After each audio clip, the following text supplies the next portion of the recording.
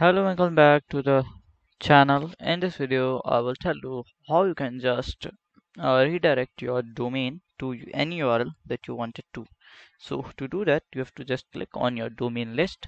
So in this video, I have not purchased a domain, but I have a screenshot to explain you. So let's explain you. So when you will purchase a domain, it will look like this.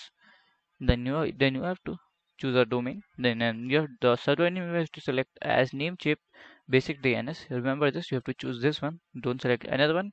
And then you can see here you have to add the source URL, means your URL here, and you have to select the destination URL, means the URL that you want to redirect. So you can do this and save it, and it will take a 20 to 30 minutes to update in your site, so you can see the result.